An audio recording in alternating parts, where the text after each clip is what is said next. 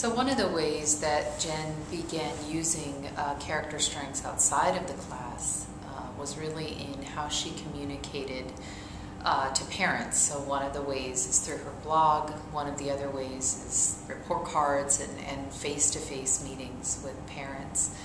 And she had one parent that came in who, he basically said, you know I push my son really hard.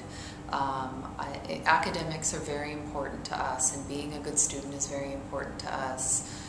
But I don't want to raise my son in the same way that I was raised. I don't want to be really hard on him. But basically he said, I don't have the words. I don't have the skills. And he was reaching out to Jen.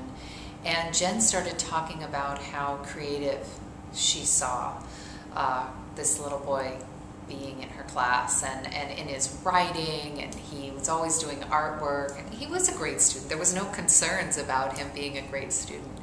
But creativity, just that notion of creativity was this gift, this language, this avenue that she was able to hand over to this father, that he was really able to communicate and parent in a different way.